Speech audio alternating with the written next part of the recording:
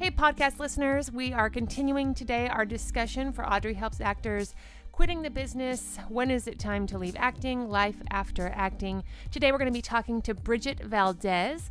She threw a nice little tantrum a few years ago and quit the business and swiftly came back, thereby taking a break. And I was on the treadmill and I hated everyone around me, but not in the way of like, I don't know, in the way of like, if this is my life, I'm gonna die. She has had a lot of success in the years that followed, and she's going to discuss with you what has worked for her, what has been hard for her, and where she is now in her career. And then we talked to Tara Redfield, also known as the Food Pervert, about the dangers and pitfalls that so many of us end up falling into about becoming a professional student instead of becoming a professional actor. I think it's very easy to have it happen, especially for personalities who like school. Right. So, like, I'm a very type A person, and like, I was always teacher's pen, yada yada. Like, I always liked doing well in school, and so like an acting class can become that same kind of environment. 100%. Where you're just like rewards for being great. Exactly, and they're clapping. Everyone's coming up to me. This is a woman who used to be an actress and a few years ago decided that she was going to leave her acting class behind and her agents and pursuits and pursue her life as a food blogger and food personality and chef. She's having a lot of success with that. I wanted to interview somebody who was still in the business, though not actually acting anymore, but still very much in show business, part of Hollywood, living in Los Angeles. So you can see maybe you don't want to be an actor, but you still want to be performing to some degree. Maybe you want to host. All of those things are really great options for actors. She's doing very well. She's very happy. She was just on the Today Show, and we wish her all the luck. So listen up, and you can hear her process and why she was inspired to move forward. But first, my conversation with Brigitte. Enjoy, and hope you're on your way to an audition. Audrey helps actors because they don't know anything. What's up, everybody? I am Audrey Moore with Audrey Helps Actors, and today we have Brigitte Valdez. I like that you let go. I know. Into the I get microphone. I don't know what to do with the microphone. I'm not a singer. It's so funny. Just stay here? Yeah, I think you just sit there. Excellent. I think mics are kind of magical nowadays. Fuck you know, it's not yes. 1934. Bridgie and I, we have quite the Oh my God, we go so long far back. story about Bridgie and her days of deciding to quit. I didn't. Spoiler. Oh, spoiler alert! She didn't quit. Yeah, She I came got back for it School. again. We worked together at Crustacean, the Correct. Krusty Crust. At the Krusty Krab. Do we want to say the name of the restaurant? Does it matter? Who cares? Nobody knows. I was a waitress, and you were a hostess with a mostess. Spoiler alert, she came to me one day, and she was very nervous. I was so scared to tell you. You're like always have an opinion, and then you didn't, and I was like, what the fuck? I know. I was actually like waiting for you to be like, this is so dumb, and then you were like, you do you, and I was like, you've never. No, but that's the thing is people are always like so scared to tell me. Are you worried that I'm going to be like, no? Like, what is the concern? I think that you're just going to be super judgmental about it. And I'm not, right? No. I'm like no, there was no judgment. no judgment. I'm Like, here's either the- way. Either way. I'm honestly like so pro people quitting. I feel like it's just like any profession where you start out into it and then you discover what it is. Yeah. And then when you discover what it actually is, sometimes it's not as exciting. You thought you wanted. Yeah, what you thought you wanted for your life. And it happens to all professions. How long had you been acting before you were like, I'm out? Like in LA? In LA, let's say. About 3 years. How far had you gotten? Were you union? Were you booking? Did you have an agent? Like, what was the story for all that? I had a commercial agent. Okay. I was must join. I had done one big commercial, and then I had done two that could have been big but never aired. And I had done like UCB, like 101 through 401. I had been accepted into advanced studies. I think I had done UCB. advanced studies classes already. And I was like on an indie improv team, and then I was just You were busy. but not like Well, you weren't auditioning busy. right. But you were busy. You were doing what most people should do, which is Yeah. like get involved, get seen. Yeah, I was in an acting class, You were in an acting which class. I fucking hated. Okay, good. That's always a great way to start quitting. Get into an acting class you hate. Why did you quit? Frustration. I think like, I mean, I don't want to talk shit about like schools, but being in one class that I was like, I feel like I have to be here because I have to be in class, but I hated it. I hated my teacher, or not exactly. We had 2 teachers in the class, and there was like one who I really liked, and then one who I was like, I don't trust you. You just want my money, and like he was just a dick about like if I would kind of go for advice or things. I don't know. Yeah, but not in a like we won't talk about way. Who this is. No. Yes, no, I totally know. Yeah. And then I think I was just like over being on an improv team in my group, but I felt like, I don't know, it was a lot of obligation, and I wanted to drop all my obligations and like make choices in my life. Like you felt like you had to do these things because you weren't auditioning or weren't going out, so these are things that like you're supposed to do, so you had to do them. Yeah, I was like, well, I work at a restaurant, right? So you're like, okay, no, I'm an actor, so then what are you doing? That you're an actor. See. Right. You know what I mean? So it was me trying to be productive and like putting pressure on yourself for myself. But yeah, it was all like hate based. Right. I love that. Yeah. A lot of people do that. I think a lot of people fill their time with what they should be doing because they feel bad about where they are or where they aren't. Like you said, you feel like you have to be productive because otherwise you're just hanging out, working at a restaurant, feeling bad about yourself. Right, seating people. How was quitting? Have you seen 5 Year Engagement? I don't think I have. Oh my God, watch it. Okay. Number 1. Okay, so I had decided to leave in December. It was like a very long, drawn-out, dramatic thing, obviously, where I was like, I'm leaving. Or actually in November, because my birthday's December 2nd, and I told friends at my birthday party that I was moving back to the Bay Area. So then I quit my job for January 1st, and then we were planning to leave February 1st or 2nd or whatever. And then in the meantime of like having all of January off, I watched 5 Year Engagement, and I had like an emotional breakdown. Like I cried for like 2 solid hours, and Nick had to leave the apartment because he didn't know what to do, and I was like, yes, good. You know? And he left, and he called his mom, and he called his best friend, and he didn't know what to do, and he came back, and I was like still kind of weepy. Yeah. And he was like, what the fuck is going on? Right, yeah. And that movie takes place partially in San Francisco. So I was like, I want to live there, but I want to make movies like that. You know? And then so it was like very, I don't know, I forget the point of the question now. I was asking you how was quitting. So I think you were going to tell me bad. It was bad. Yeah, because it was like I was so excited about it at first, because it felt good to let go of the obligations you're putting on yourself, all the shoulds. Yeah, and then I watched that movie, and I was like, no, but I want to do that. Then I just became super confused. I remember that.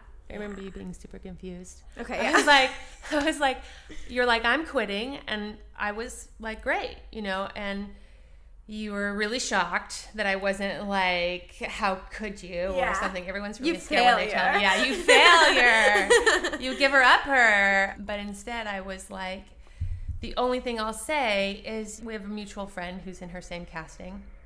We'll call her Claire.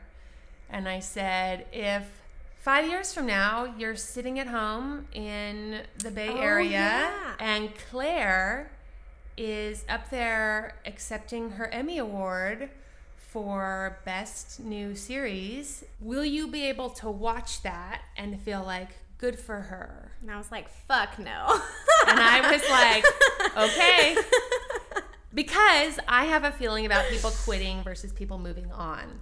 And I think people should move on, and I think that's healthy. And I think when people quit, I mean, do whatever you want to do, but if you can find a way to move on instead of just be like, I quit, fuck you, stupid business, like you can go fuck yourself, that to me doesn't seem as healthy or productive. But when you're like, I do have lots of friends who are like, I'm moving on to this profession, I'm moving on to grad school for this thing, and they're really passionate about that. And that to me always seems nicer in the heart. Of course it does. Of course it does. Yeah. How long were you gone for? A month. Like a month and a half, maybe. That's funny. Okay, so tell them about you on the treadmill, because I remember this very well. Oh my God. Okay, so when we left, we put our stuff in storage, because I kind of already knew at this point I was going to come back, you know? And we were staying in my husband's, like, hometown, which is lovely, and there's nothing there, and everything closes at 9. And we were at his local gym, and I was on the treadmill, and I hated everyone around me, but not in the way of like, like I don't know, in the way of like, if this is my life, I'm gonna die. Like everyone was in their local gym and being like, oh, that's my treadmill because I work out there every day. I don't know. I think I spilled water or something, and it was like the most uncomfortable thing in my whole life because everyone is like watching you. Yeah. Because it's a small town. Like they don't even have a high school. It's that small. Oh my God. You know? Oh my God.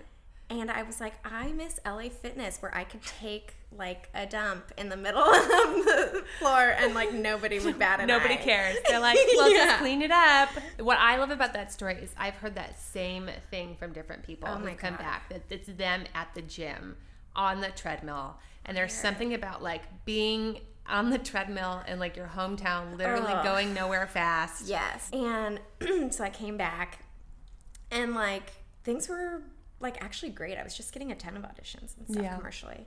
That happens a lot. I mean, people let go, right? Yeah. And I think like a lot of actors experience that here in LA that I talked to.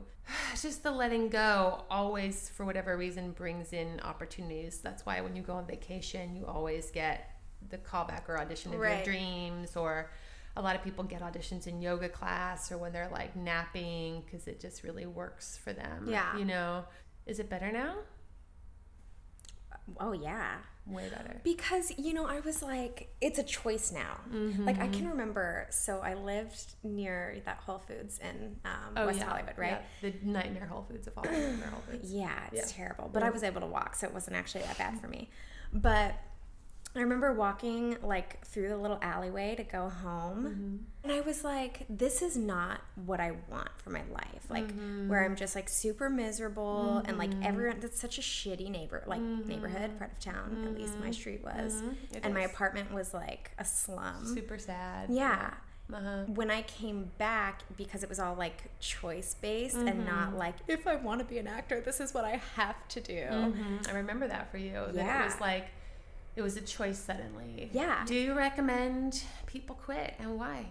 Yeah. I think, here's what I think. If you want to quit, like you said, if it's moving on, or if it's even like, I have my other best friend who is an actor, and she's like one of the best, most talented, funniest. She's incredible. Yeah. Yes. She's the whole package. And she has a hard time. Beautiful. Yes. Because she's so specific. For her, because she moved on from acting, and for her it really came down to like, this is no longer making me happy, and that is not how I want to live my life. And now she has this job that she loves, and she's just she's so much happier. Yeah, I have friends like that too. Yeah. And she's still in LA, which I think a lot of people leave. And so like in her case, I think 100%. Yeah. But it was different than me, because I was like, didn't want to quit, but I just felt like I didn't have any options. Right. You were grumpy about the way you were living your life, so you thought you would change where your life was being lived and the profession in which you were living it in, instead of just changing you inside of that. Right. But do you feel like the dream changed for you versus your friend? Like, why do you think you had to keep going and she did not? I don't really know, because I don't know why she quit. I mean, I do. Yeah, I know it was because it was making her unhappy a lot. But I still think if she, like, the dream is basically like, I'm going to get a series and be amazing, right? And everyone's going to be like, oh my God, we want to work with Brigitte more than anybody. And then be like, cool, got to take my girl along. Right. You know? Right, and she's going to, like, do little bits, like bit parts in it or whatever, but still have her job that she loves and makes her happy. So you're doing well. I just let everyone know Bridgette's doing very well. She's booking commercials, booking television. She's got really great representation. She worked a long time to make that happen. She has struggled. She has called me with many a panicked phone calls, and she has called me with many a celebratory phone calls. But I do want to ask you, of your friends that you notice who are working, do you notice any thread of similarity between them? I mean, to be honest, you're my only close friend who's like working regularly. And it's not that my friends don't work. No, I they understand do. what you're saying. Yeah. But you're the one who works the most consistently, I would say. I think for me, like what changed in me was I was like, okay, well, this is what I want, but this isn't what I have to have in order to be happy. And then I just like did other things that made me happy. Yes, I did the same thing. And I definitely saw that in you. Yeah, I was really astounded that I was like working so hard to be an actor so that I could be rich and famous so that I could have money, travel, to have happiness, eat good food, and like spend time with friends. And I realized like I had a good serving job. I made money. I could travel. I could have good things and be with friends and eat good food. And so I didn't know I was like panicking to do A to get B when I already had B. Totally. So I could just do A without maybe the panic and maybe give it a shot. Yeah. Yeah. Okay, 5 questions. Are you ready? Ready. What is the hardest thing about the business? God, for me, it was getting representation. Yeah, getting good representation. Took me 7 years, y'all. Yeah. 7 years, y'all. 7 years. I had commercial, like I said. You know. did. You always had commercial. Yes. Thankfully. Now, to be fair, can we like have a discussion? Oh yeah, my skin was hella bad. Yeah, I mean, this is an important thing that she's leaving out. I just want to say. Yeah, it was like you look at me and you're like, ooh, girl, bad. Like, I see people like this now. And at the time, it was also a really hard thing for me because it was so emotional. Yeah, it was really emotional. You got really defensive about it. Well, and like, I wouldn't go places. Like, I would honestly, people would be like, oh, come to sing. And I would back out last minute because I was like, I'm fucking ugly. And I hate myself. Yeah. And I wouldn't go. Yeah, it was a really big thing, you guys, because she was on a veil for a lot of big jobs. Like, and she would get into these really great meetings with these really great agents, and then she would see them. And then, only one person brought it up. Yes. And she would always say, I just wish that if it's about my skin, that they would just tell me it's about my skin. And I would say, it's about your skin. But like, I had done everything, and then just magic happened, and I met this woman randomly who was like... But I don't think magic happened. What actually happened was your dad said something to you. Oh, that's true. And I remember because you changed, because I yelled at you and yelled at you and yelled at you and was sweet and was like... Right. I was like, you cannot... You okay, won't be, but like... Okay, I just want to say... Okay. So I had like done literally everything except for Accutane. Like I had gotten facials for hundreds of dollars, like twice a week, everything. Like I did everything that I could. Yeah. And then my dad was over at my apartment and was like, listen, if you think that's what it is, because I was like, well, I just can't get anything because my skin is so gross. And he's the person who will always tell me the truth. Like my mom is wonderful and like sweet as pie, but she just loves me in a way that's like so much that I could like kill someone and she'd be like, you did that so perfectly. Love it. You know? Yes, I do. Where my dad would be like, I'm turning you in and you're going to jail because that was wrong. Right. So you were like complaining about your skin and how it was holding you back, and then he said, well, either figure it out or find another job. Which is what I had been saying to her for like 6 years, but you can't hear it, you know? Well, and I also grew up like very frugal. Yeah, cheap. We'll call it cheap. Yeah, we'll call it cheap. She grew up AF. cheap. So even though I had spent all of this money on my skin, at that time I was no longer getting facials and stuff because I was like, well, it didn't help. And I probably spent, honestly, like $20,000. I'm sure. I bet. I you know? Yeah. My dad was like, well, if it takes you $100,000 to get your skin under control, then it will be worth it if that's what you want to do. And I get my cheapness from daddy. Yeah, so dad gave you permission to spend it on your career. We call that an investment in business. We call it, because here's the thing, that what you really did is you blew $20,000. Yes. Right?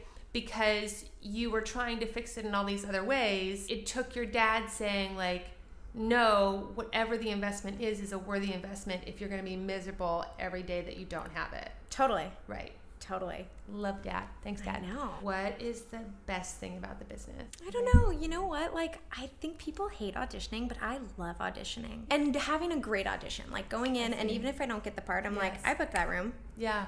And that, because, of course, being on set is, like, what you want. But that's also not anything. That just is luck. And also, it's not the majority when you're starting out. Like when you're starting out, you're auditioning X amount of times and then you're on set once in a while. Yeah. Until you start getting the jobs where you audition once in a once because you're on set most of the time. But before then, the time for an actor to act is in auditions. Yeah. And like theatrical auditions. I won't say, not like I love a commercial audition. But when I leave a fun one, I'm like, that was fun. Yeah. I love commercial auditions. Do you? Good, girl. But I book a lot of commercials. Yeah, make that money. Why acting? I don't know. It's the thing I'm best at. It's like, honestly, and we've had this conversation where you're like, I have so many friends that are like, it's the only thing I'm good at. And like, not me. I'm good at like all of these things. And in a way I am. You are. But it's the only thing that I have ever loved doing. Like everything else, it's like, yeah, I'm like super personable and like I'm a great server. Do I want to fucking serve? Like, no, I would be great at so many jobs, but I don't think I would feel fulfilled. Yeah, I get that. What do you wish that somebody had taught you or managed to get you to understand when you were just a little dreamer or a little student thinking about this profession?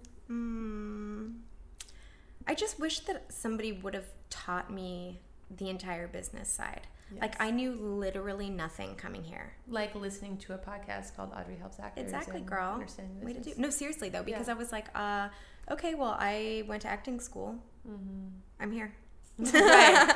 You know? And then I was like, well, I'm taking classes, so, like, that's what I have to do. I'm here. Right, that's right. And that's people taking your money.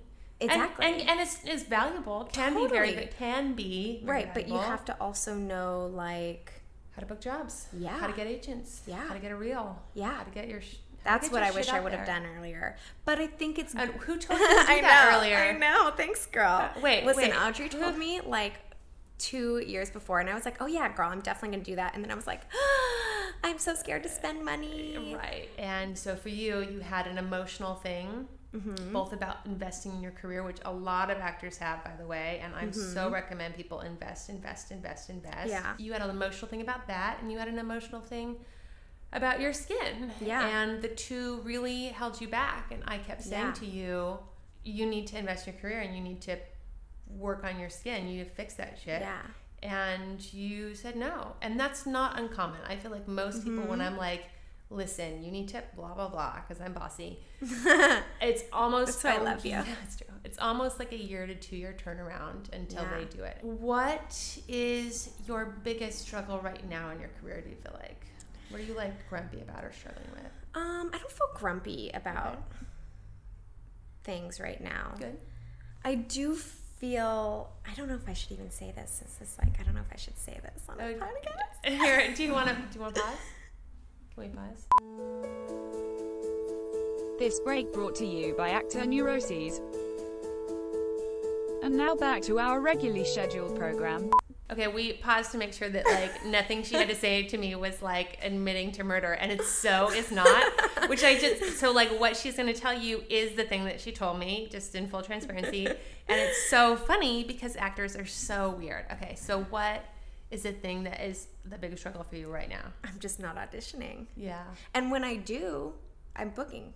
That's right. That's very common. Yeah. And I'd say, like, what people tend to feel and experience, which is really interesting to me, is they always think that the next level is the level where they're going to be auditioning, booking all the time. I think I'm freaked out because I was auditioning so much, like... Not too long ago. Not like too a long few ago. Months ago, right? Yeah, I mean, like, multiple theatrical auditions a day, which I never thought would happen in my life. You know what I mean? Ever since, like, Thanksgiving. Just so far and few in between. Yeah, and there's no rhyme or reason to it ever. No. I mean, that's the thing, and that's why I think actors put a lot of pressure on themselves to make the world happen, is because it does feel so out of your control. Yeah. Well, the thing is that, like, I know in the past, when I wasn't auditioning, like, commercially or whatever, I would kind of, like, veer towards, like, blaming my agent, but I don't feel that way at all right now. Right, like, I trust them so much. I know they're doing their job, and so and they love you, and they love me, and you book. Yeah. So why would they not? Totally. Right. So then you go into the psychological actor thing of like, wait, is there something wrong with me right now? Yeah. Is there something I'm not doing? Yeah. But then I'm like, I don't want to be needy about it. So I And don't want to have you admit talked to it. them at all? Oh, no. Yeah. No. But I am having, this has never happened to me before. I'm very excited. gosh. My managers like want to take me to lunch. And that's like a normal thing that's never happened to me. It's very exciting. Yeah. And so I'm like, oh, well, I think that's a thing that will come up naturally it usually and comes organically. Up, and they probably actually are going to bring it up with you. I Yeah. mean, what happens to me is my reps often will hit it off at the pass. I know a lot of commercial agents out there. They send emails out to their clients saying like, hey guys, just so you know, it's really slow right now. Don't panic. So they can sort of like head off the actor neuroses early on, right? And then my manager's always sending me my talent reports of what they've submitted me on. They are forwarding me emails that they send to casting directors to pitch me. So does that freak you out more? I've never gotten one of those. But No, I'm like, no, because it just always says to me like they're doing their job and they're good at their job. And if I'm not getting in, it's not personal, Yeah. I mean, I tell people there's a line to get in certain doors. My managers have the relationships that they have and my agents have the relationships that they have, but it's for a part that I'm particularly right for, and they just don't have the relationship with that person. But these other 5, it just takes 5 other agents with 2 slots apiece or whatever for some roles, and you're not going to get in. And a lot of times it's being offered out. Right. I mean, that's the truth. Totally. It's being offered out, and they're not going to see me because it's being offered out. And it's just a waste of their time. And they're not going to reply to the email to say like, sometimes they do actually, but they don't often reply to the email and say, we've offered it out. We're not going to bring anybody in. Like they just send the email and I don't go in, and I don't know why that is. And then I get to play like the actor mind game of like, when is it going to be enough? Like when are my credits going to finally get me into all the rooms of magical gold? Yeah. Well, you're never going to feel like this is where I want it to be. Like you arrived. Exactly. You're always like, oh, this is nice, but now I want this. And it's just like constantly uphill, which is something I like. And so do you have like a feeling of how you're going to get out of that, or you think that's just how that is? No, I think it's just how it is. Because like I said, I trust. You trust I them. trust, Yep. you know? Yep, I feel And you. I think like it's just a thing right now. Yeah. And that's okay. Yeah. Yeah. And It'll change. yeah. Yeah. Oh, I think we should tell them about what you're on for your skin, because a lot of people struggle with that. Oh, you guys, it's called Arcona, and if it ever goes away, I'm gonna like kill myself. You'll just buy it all. I'm like, Yeah, I will like buy the company No, I straight up. believe you. Okay, it's called Arcona, Arcona, and it literally changed my life. Fantastic. Okay. What is one thing that you want people to know about? It can be about acting. It could be about the world. It could be a movie. It could be whatever you want. The 5-year engagement is really good. No. What is it? I don't know. Take vacations, guys. I'm taking a lot of vacations coming up. Yeah. Which I never do because all I do is go to people's weddings. Not that she doesn't love her friends who are getting married, but I mean, I do, but it's annoying. so take vacations. Take vacations. Like, treat yourself. I want people to know about Trial and Error, the show on television right now. It was like a late mid-season pickup. It has John Lithgow. Oh my God, I heard about this. Here's the thing. I read the pilot last year, and I was like very concerned for them because it's like the Serial podcast, but the comedy version is very good. That makes me so... See, if you say Serial podcast, but comedy version, to me, that's like a dream. No, see, I was like really nervous because I just watched Making a Murderer, and I was like, because you hired John Lithgow. Right, exactly. But I was like, this is not a funny topic, you guys. It is. Actually, it is. Go ahead. So he does. So John Lithgow is in it, along with Sherry Shepherd is so incredible on this show. And I had wanted to audition for her part, and I had like worked on it. And seeing what she does with it is so fantastic. But really, everybody is good. The kid from Hand of God, Stephen Boyer, he's a Broadway kid. Oh, yeah. He does a really great job. I just like the weird character actors because that's always my bag. Yes. All right, thank you, Brigitte, so much. Thanks. What I really love about that episode with Brigitte is just how honest she is about investing in her career. So many of us come from lower class, middle class families where investing in your career, because it's really like investing in yourself, is a hard thing to do. And eventually we find ourselves in this place where we're in so much pain from not going further in our careers that one of two things happens. We either quit or we take a leap of faith. We find some money either on a credit card, or we work a little bit harder, or many of us have savings already and we decide to put that money down and start investing into the quality of our careers. And for me personally, I have always experienced a return on my investment. I know Brigitte has, my friends all have. I so encourage everyone to do that. We'll do an episode on that later, but I just love her journey with that and how well it's worked out for her. Up next, get ready for Tara Redfield, the Food Pervert. This is a wonderful episode where we discuss her transition from acting into becoming a food pervert, food personality extraordinaire. We're going now, right? Hi guys, we're just talking about sugar cereals. So how old were you when you started acting? Were you like one of those who started when you were like 5? Yes, Yeah. It was about that time when I decided I was gonna be a movie star. Yeah. And that was, there was no other plan. It was just, I'm gonna move to LA and be a Hollywood movie star like Marilyn Monroe. It was just like, or Madonna, or like, Any of them. I idolized all those just like blonde women. Yeah. And where are you from? I am from Sisters, Oregon. my God. I grew up on 160 acres, an alfalfa grass farm. Oh my Yeah, goodness. a hay farm. Mhm. That's incredible. I didn't know Yeah. that about you. So you and I know each other from acting class. Yes. And for the record, because I think people might have an idea about people who quit as being either untalented or not hardworking and lazy. And for the record, that was never true about Tara. I was always loved your work. I thought you were always fantastic. I was such a big fan of yours. And really hardworking. You were always putting up work. You were always working on things. You went to workshops. I from where I saw it, looked like you hustled. You had a great support group. You have like 4 really great besties that are all still acting. Yes. They hustle with you, and you were really great at supporting each other. And so what year did you move out here to pursue your dreams in particular? So I moved to LA in 2006. After I graduated, I did the theater program at Chapman University in Orange County. So I graduated From Chapman? Yep, and then moved here in 2006. So you came here just in time for the writer's strike. So Yes. congratulations. Yes, it was crazy. And then you came here just in time for the economy collapse. So that was good. Yep. And you came here right at the death of film. So that was all really good timing All for great you. stuff. I can't imagine why you had a hard time. That's so great. Did you wake up one day and were like, I am quit? Or did you kind of phase out and then one day you were like, I guess I'm not acting anymore? Well, so my story is, 7 years ago is when I started the Food Pervert, my food blog. Right. So, and I started that just as it was literally just a hobby. It was just something to do that was also creative because I loved food, I loved writing, I loved photography. Yeah. So it was a hobby because, as you know, acting is very inconsistent. So it's like in those dull times, I was just like, I still want to do something creative.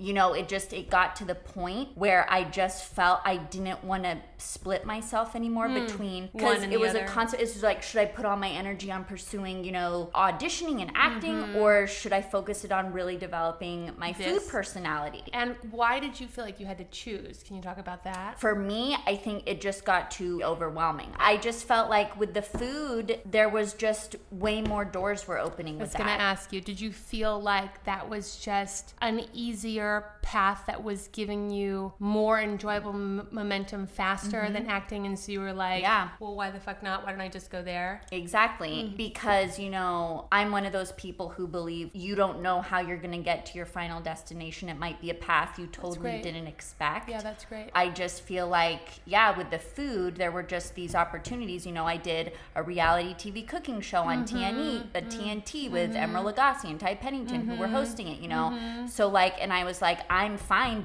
I'm good being me. Yeah, you are. And talking about food on TV. Like if that's how it works out, great. That's really great because it sounds like you were open to that. And I think a lot of people put so much time and energy and years, as you said, you started when you were a kid, into acting. Here's the thing that I try to tell people is like acting is something that like a 5-year-old can like get into because they have acting classes, but they don't have like hosting classes for 5-year-olds. But I think that if they had that, more people would get into it. There's just so few mediums that you have available to you as a kid to like show off your fabulousness. And so whatever one is the one that you cling to and decide to make a life out of. Absolutely. Right? Also, I'll just also say, I think I also got to the point where I just was kind of a little, fuck you, Hollywood. Yeah, jaded.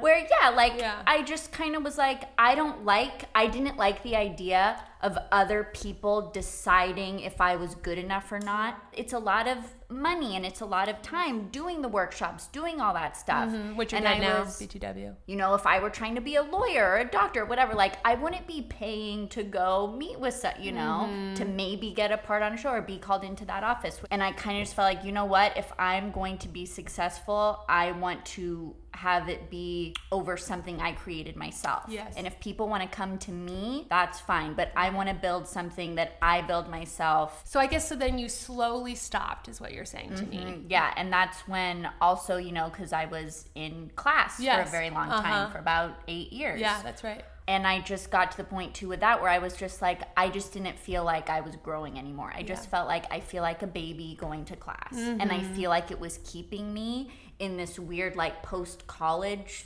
I don't know. I like just didn't feel like an adult. Right. Yeah, I just felt like I need to not, because for me it was just such a safety blanket, and I loved it. Loved my teachers. Of course, like, it's a great time. It's amazing. Acting classing is fun, right? Yeah, and everything I learned was phenomenal. Yeah. But it also just kept me in like this little safe bubble where I just felt like I need to do some growing up, and I don't think I can do that here. Continuing to come to class. And so did you have like a moment though, even though it was like a slow transition, did you have a moment where you were like, I am not an actor anymore? Or I do not want to be an actor anymore. Did you have like that particular moment, or you just sort of like, nah? I never like have never said that out loud or really thought that specifically, but I was just like, you know what? This isn't like trying to be on TV shows and in film. Like that's not where I want to put my energy. That's great. I would just like say to people, like, you've had tremendous success with that, and that's been really great. How far had you gotten? Like agents, bookings, unions? Were you getting auditions? How many auditions a year or a week would you say you were getting? Right. So, you know, I got my SAG card. Okay.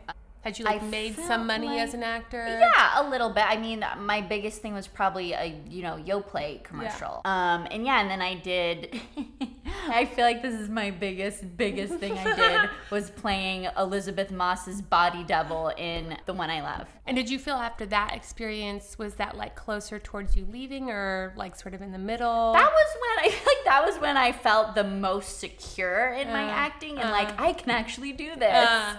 Because some other things kind of happened at that time too, and I was like, yeah, like I'm doing that. I was offered, well, it was between that film or being the lead. At the same time I was offered the lead in, you know, a B-movie horror film. Oh, sure.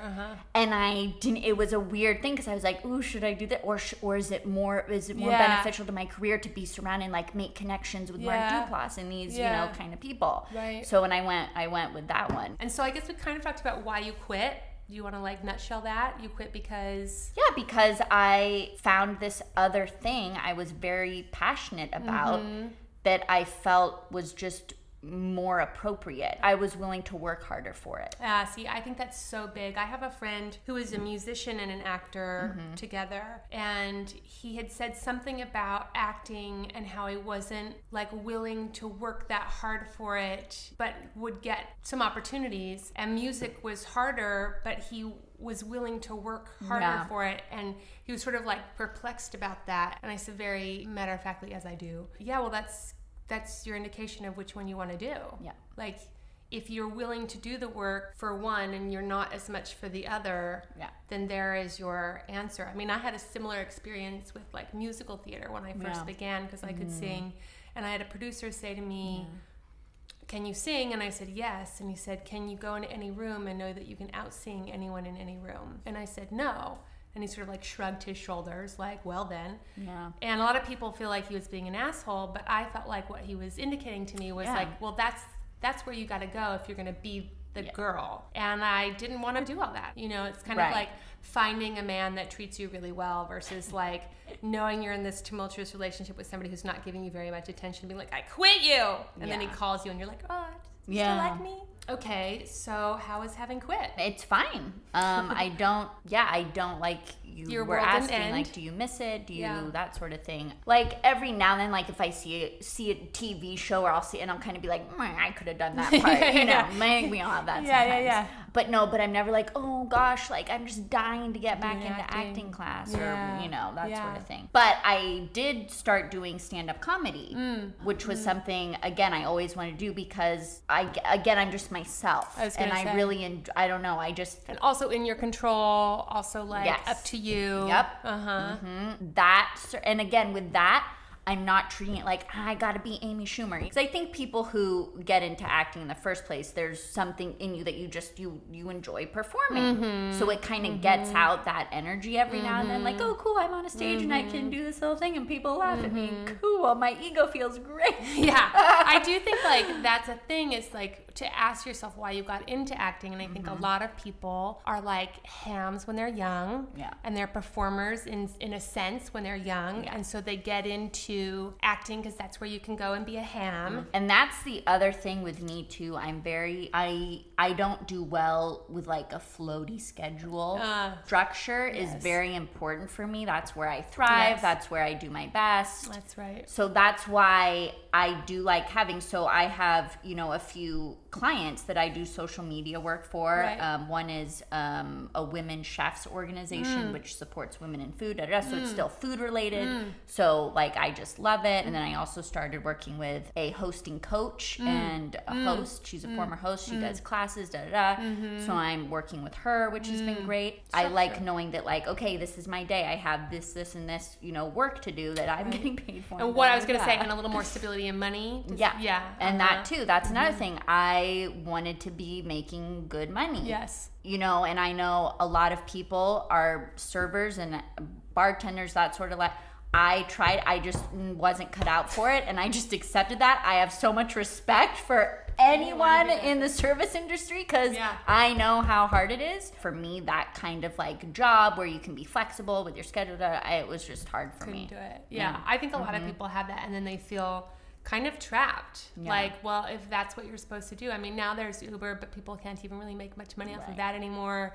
So they're sort of trapped about what do you do that gives you flexibility, but also gets you money and quick money and flexible money, which is a hard thing to do. I just feel like also with acting, because like if it's a good job, you know, it's a good chunk of money, or like you book a national commercial, whatever, you know, and you get so it's like, oh man, I just want to book this commercial so I can make 60 grand.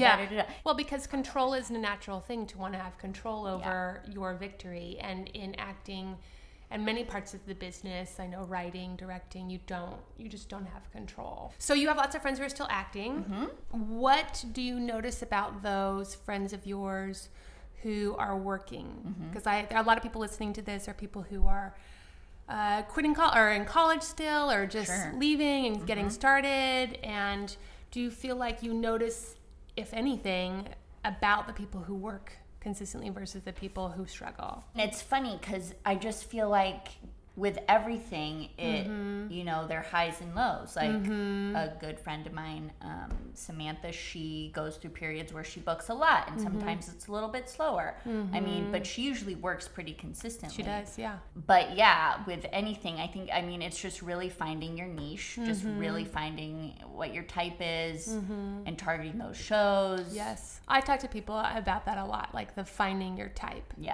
Like that, I think that's the thing that takes the longest, and that's why it takes a long time to get going, is people think it's like about the agent or the reel or any of that sort of stuff, and I feel like it's finding your zone. And once you find your zone and you can commit to that and you can enjoy it, then you go. But most people spin trying to find their zones for like 10 years. Totally. Right? But also, I mean, something I have noticed though, none of my friends who are still acting, even, you know, working, but they are not in their ideal financial situation. Like they still have a day job, or they're still doing, you know, like whether it's working retail or in a restaurant or they're not making enough to make a living. Exactly, as an actor. So they still have this other job that they don't necessarily love, but they got to pay the bills. I mean, the statistics from SAG that I remember hearing years ago was like 3% of SAG members make enough to make a living every year. Yeah, that's crazy. Wow. Just so people know. No, I mean, it's true, and then they should know. When you're told that, when you like come out here, you're like, oh well, except I'm the exception, right? Which is great. I mean, I think we should all think that we're the exception. What I try to tell people is like, dream to be the exception, hope to be the exception. Yeah. And I really hope all of you are. I hope everyone is the exception. But then don't be mad at yourself that you're not. You know, be gentle to the artist's self. Okay, so this is what people really want to know. Does that go away? For me, I just feel like maybe my dream has morphed into a different, it's still a dream, right? But you're still rich and famous, but maybe in a different way. But for a different, I agree. I'm gonna open my amazing restaurant. I don't know. It's still kind of, it looks different. I think that's so great, because I think that people think that when they leave acting, that then they're gonna miss that dream, and that dream will like eat them up alive, and eventually they'll like become bitter and jaded and all that sort of stuff. And what I say is, if you're bitter and jaded when you leave, you're probably gonna be bitter and jaded about it. But if your dream is the dream, but how you experience that dream just changes, like yours, I think it's just what you love changes. Yeah. Right? Absolutely. Fantastic. So do you recommend that people quit? I think that people should absolutely find something else that they are either as passionate about or almost as passionate about as their acting career, and research that a little bit. Because if you do get to a point where you just, maybe you're burned out and you just, or whatever it is, whatever your reasons are, that you just don't want to do it anymore, that you still have joy and you still have something else that you can be involved in, that where you didn't spend like 15 years as a bartender, and then all of a sudden you're just like, I've just been a bartender for 15 years, the acting thing, I don't really want to do it anymore, but now I don't really know what to do. So I think the sooner you can find that other passion and dabble into that a little bit, I think the better that is. So when do you think, like, what would be a sign for you for people that they should quit? I don't know, if you start to dread going to auditions, or you just are like, oh, I just don't really feel like it. I had some moments, like, I just didn't feel like rehearsing scenes for class anymore. I was just like, I just don't want to be spending my time doing this. It just wasn't, for whatever reason, bringing me the same joy that it was at one point. I do want to talk about this, since you brought it up, because I think it's really important, about becoming a professional student. I think it's very easy to have it happen, especially for personalities who like school. I'm a very type A person, like, I was always teacher's pen, yada yada. Like, I always liked doing well in school, and so like an acting class can become that same kind of environment. 100%. Where you're just like, rewards for being great. Exactly. And then you go out into the real world and you audition, and you don't get that, and that can be really jarring for people, and is part of the reason why people are stars in class and don't move on. Right. And I had that experience, and it was very hard for me for the first, I'd say, couple of years. Sure. I didn't have the tools, I felt like, to audition. And I felt the only way I could really get those, I couldn't recreate that environment except for in auditions. Audition classes didn't work for me because I couldn't recreate the need for a job and wanting to impress and being competitive with other people and that same thing, except for going out. And I will just say to people, because everyone thinks I'm like so sunshiny happy about acting all the time, like, it was really hard. Like, I had a couple of years where I was really emotionally in pain because I knew that there was something I was really good at, and there was a section of it that I wasn't yet. In order to get to the thing I wanted, I had to become good at that section. And that was really humiliating, is the only word I can say. Very good. Okay, so I end with 5 questions. So what was the hardest thing about the show business for you? There's no guarantee. There's no, and you're never going to know why you didn't get the part. It might have nothing to do with how well you did in the audition. It's just that Katie Ann is the producer's niece, and we're going to give her the part. And you're not privy to that information. Yeah, I mean, a really good example of that is I had an office that I was going into that was this office, you guys, years ago, I was like, if I could just even get into this office. Yeah. And I was getting in, and I was crushing, and I would never get callback. This is one of the few offices that still does callbacks. Yeah. And they kept bringing me back, and so I knew they loved me, and I called one of our really good friends, and I said, what is happening? Like, I don't even get callbacks. And she said, and this is a girl who at this time, I had this conversation with her, was a series regular for a show, had major guest star credits. She said, every time I go in for a guest star, I know it's already been offered out. Yeah. And the only reason I'm going to get the part is because the offers don't accept. And thank God I had asked somebody. I would have just sat in turmoil, right? But those are the sorts of things that you don't get that feedback. They're not going to call you and say, we loved Audrey. She was so great, but we offered the part out. They're too busy, right? Okay. Yep. What was the best thing about the business for you?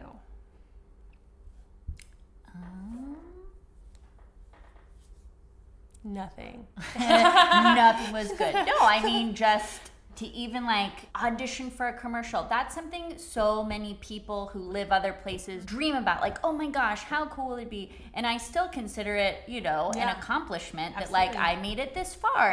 And just, the opportunity to be seen on a show or a commercial. So let me ask you this then. Why do you felt like you chose acting? I liked the idea of putting on a show and being a character. When I was little, that was my thing. I made up all these different characters. This one character, when I was 8 years old, her name was Capio, and I would put on my mom's leopard silk nightgown and a black beret and sunglasses, and I made a fake cigarette thing, and I walked around like a little French person. Let me hear your Capio voice. Come on, let's hear it. Hello, this is Capio.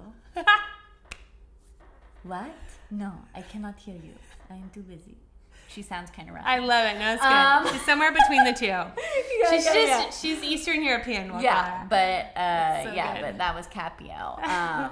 Wait, what was the question? Why did you like acting? Why acting? Yeah. Why pursuit of that? It was just fun, and I think also when I was very young, I just thought it was very easy to do. I was just oh, well, I'm cute and funny. And I will be. Yeah, and I'll be discovered, and it's going to be fine. I love it. Yeah, that's what everyone thinks. That's good. Yeah. Okay.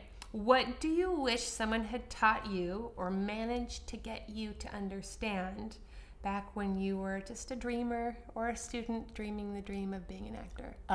That there are a lot of hoops and there are a lot of intricacies within the business, and it is a business. Right. It's not just you show up and you book a thing. And you're talented, so you get it. Yeah, and I think, also too, the industry has changed so much now that, we're in the 2000s, to the point where all of a sudden it jumped from black and white headshots to color to digital to this to all these websites you got to upload your photos on, and having your reel, and 30 years ago that wasn't a thing. 20 years ago it wasn't a thing. Right.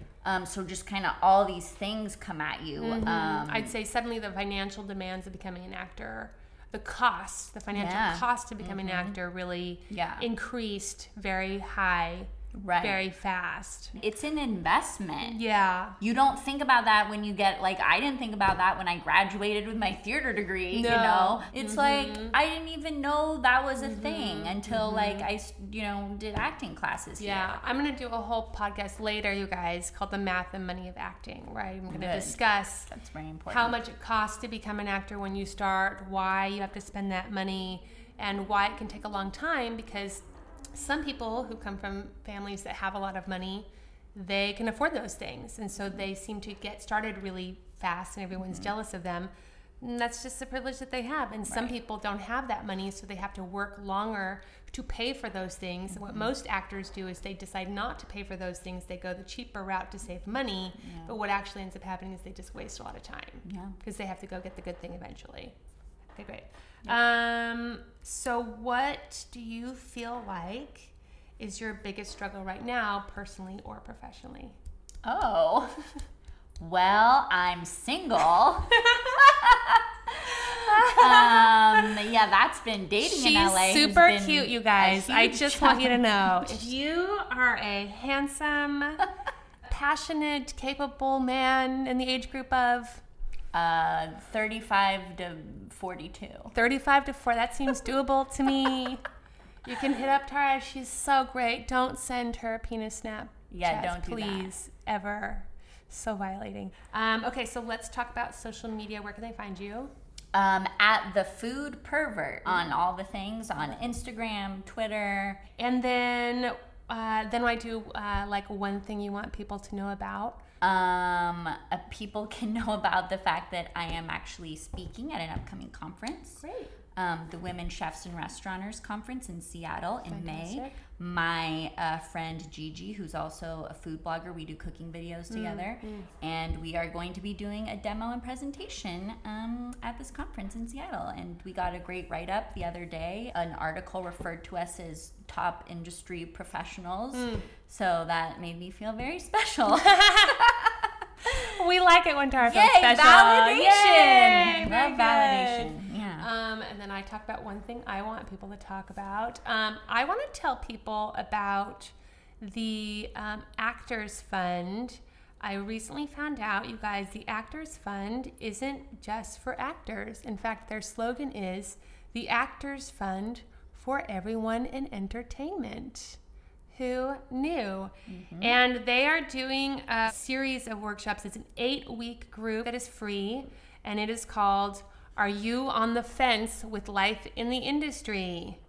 Take the time to explore with your peers the emotional, spiritual, and practical issues of continuing your career in the industry.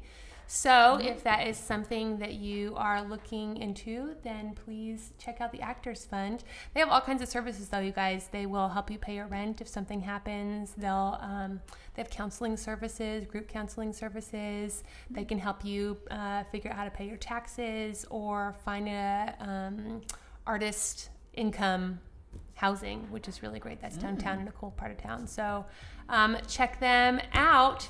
Thank you so much for doing this. I'm so glad. I think you're going to have be really helpful to a lot of people who are thinking about what they're doing with their lives. So I really appreciate it. All right, thanks. Thank you. Next week on Audrey Helps Actors, we talk to me. So hopefully you don't find that so obnoxiously narcissistic of me, but Jesse and I were talking about deciding to stay in this career, and I really wanted to give everyone some insight into what it is like to stay in this career. And since I'm the closest person to me who has stayed in, I thought let's go ahead and give you guys a little bit of candor and transparency, which you know I'm such a big fan of, about me and my continual decisions to stay in this career. Some of my highlights from my own episode of this podcast is my understanding now of what the career is. The biggest myth is that the career is this thing ahead of you. And what I now understand is the career is all of it. The career is the time in your life when you can't get auditions, and then the time in your life when you can but you can't book, and then the time in your life when you book but you can't book the big stuff. All of that is a part of your career. Also, we discuss whether or not this career gets any easier. No, it gets more fun, I would say. It does get more fun. Like a video game. I think that's such a good analogy because like as you get better at the video game, you get a harder level, but the game becomes more fun. So stay tuned next week. I hope you'll enjoy it. It's a lot of Audrey, so there you go. But Jesse interviews me, and that's really sweet. So if nothing else, listen for that. This show is produced and edited by Jesse Lumen. He is a writer, director, producer, and virtual reality genius and wizard. If you are creating a current virtual reality experience, please look him up and get in contact with him because he is on it. Special thanks to Brigitte Valdez. That's Brigitte, Brigitte Valdez. She is not on social media, but you can sure find her on IMDb. And also to Tara Redfield. She is known as the Food Pervert on social media. They were both lovely ladies. Thanks, ladies. Don't forget to like and subscribe on iTunes. I'm also on Instagram, Audrey Helps Actors on Instagram. I'm on Facebook, Audrey Helps Actors on Facebook. And you can find me on Twitter, Audrey Helps Act, ACT on Twitter. Also, special thanks to Thomas Snodgrass for the mic assistance and providing us with an extra mic here and there. And special thanks to Aalok Mehta for all of his help and work on the theme song. Music this week by Ari De Niro. So thank you so much, everyone. I'll see you next week. And most importantly, don't forget your towel.